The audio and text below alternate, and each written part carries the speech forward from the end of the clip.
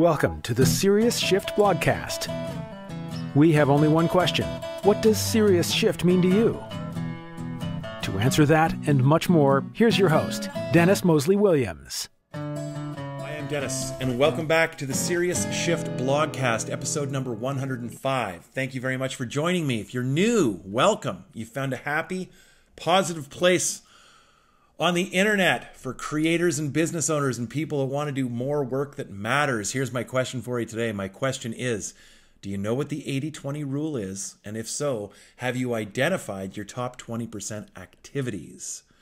For those of you who don't know, the 80-20 rule is another name for the Pareto principle, which tells us that 80% of our revenue will stem from only 20% of our clients. And it also tells us that 80% of our revenue will stem from 20% of the things that we do. The obvious opposite of that is that if you don't watch out, you can spend 80% of your time working on things that seem important that aren't really important, that actually only contribute 20% of your revenue to your business.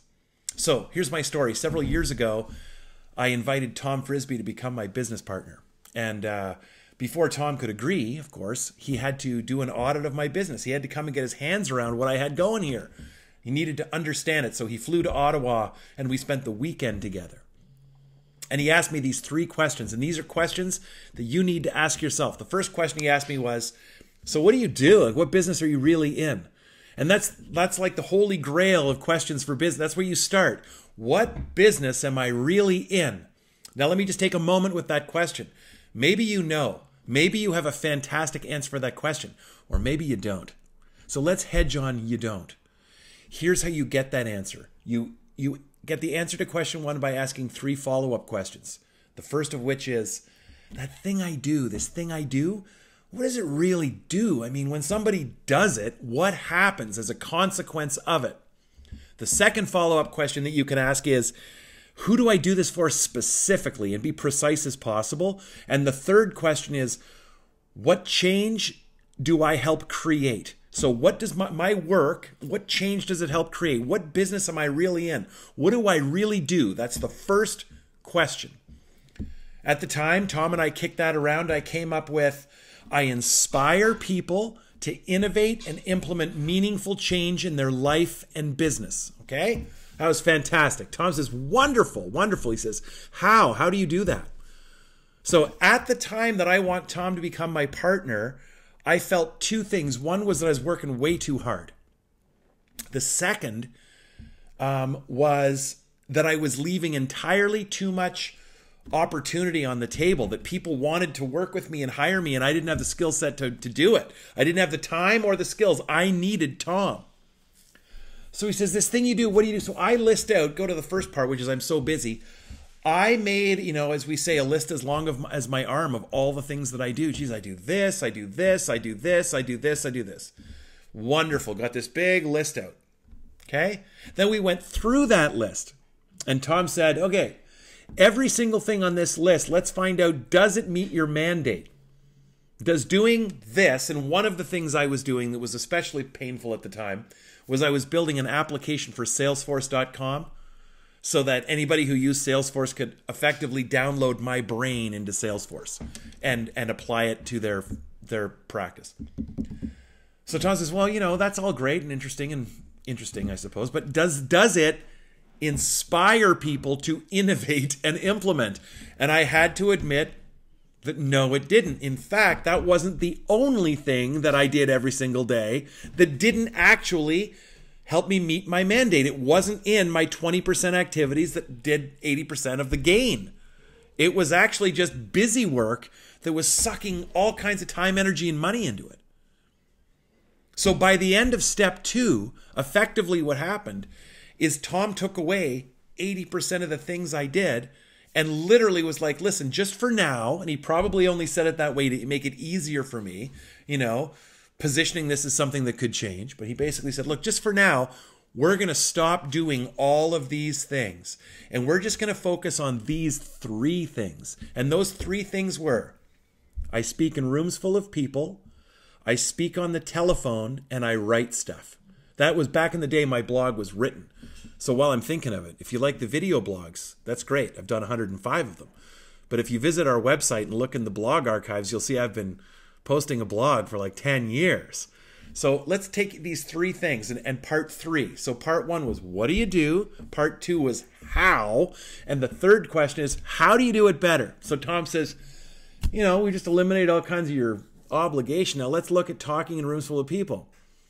How can you do it better? Okay? Well, geez. I considered how I could present it better. I considered how with all this other stuff that I don't have to do now, I could do better research and always have more current and relevant examples, etc. I revisited all of my lousy PowerPoints, I took a look at Prezi. I did all kinds of stuff. I actually was really intentional about, designing time effectively, about engaging with the audience before I got on stage and afterwards and all kinds of stuff. I improved my call to action. I improved my gathering of, data on the people in the room and all kinds of great stuff. It made a huge impact. Okay, wonderful. Go to number two. What was the other thing that you do all the time that actually you should do that leads to all of these wonderful results? Well, I talk on the phone all the time. Okay, I'm going to admit this to you. You ready? If I wasn't out on the road talking in rooms full of people, I sit at my desk, I'm on the phone for like 8 hours a day. You ready? Tom says, have you got a headset? No, I don't have a headset. You're on the phone all day long and you don't have a headset? You gotta have a headset. How? You hold the phone like this? Or like this? You write your notes with your like this on your computer? Or do you put your headset on and capture notes? And what's your desk like? Do you have a hydraulic stand-up desk? So you're sitting there all day? No. You need state-of-the-art equipment. You need a great big monitor. I had a good computer, of course. But you need a headset, etc. You need a desk that goes up and down. You need really good lighting and a really comfortable chair. If you're going to be on the phone all day, you got to make the most of every minute, man. If you're going to stand in front of a room full of people, you don't want to just be this. You want to be, oh my God, that guy was amazing. You want to be life-changing. Go to the third one. It was my blog. So Tom goes, so your blog, I like it. I read it from time to time. He goes, it's good. You're doing a good job. I said, oh, thanks, Tom. He goes, yeah. How often do you post it? And the answer was like, as often as I can. Basically, the truth was sporadically when I could get to it, sometimes in the morning, sometime at night, sometimes two, one on Monday, one on Tuesday, not for another week, sometimes 3 days a week, sometimes I wouldn't post one for 7 days. Tom goes, oh, yeah, okay, great blog. I love what you write, yeah. Then he says, you read any other blogs? I go, yeah, I read this blog, this blog. I love these blogs. He goes, right on. When do those guys put their blogs out? I'm like, usually like first thing in the morning, 5 o'clock in the morning. Tom says, yeah. He says, do you think you could publish a blog every day and post it at 5 o'clock in the morning? Like, what can you do? I said, I could post a blog 5 days a week. And for years I did. So all of a sudden I started posting a blog 5 days a week, every single morning at like 5:30 in the morning, so that you, dear reader, would wake up in the morning and while you were making coffee in the kitchen, you'd check your email on your telephone and bang, what would one of the very first emails you'd have in there be? From Dennis. And I'd give you a nice little 3-minute blog to read in the morning to start your Monday, Tuesday, Wednesday, Thursday, Friday. Oh my goodness. And everything took off. So here we exist today in the coronavirus. And like me, you're probably every day looking for the smartest and best things that you can be working and investing in your business to make sure that this thing is still there when you need it to be and that you don't just survive but thrive. So might I suggest that a wonderful place for you to start today is to look at those 20% activities that lead to 80% of your gain, that there's nothing more important than that today, and that once you identify all those other things that you don't need to do, that you just stop doing them.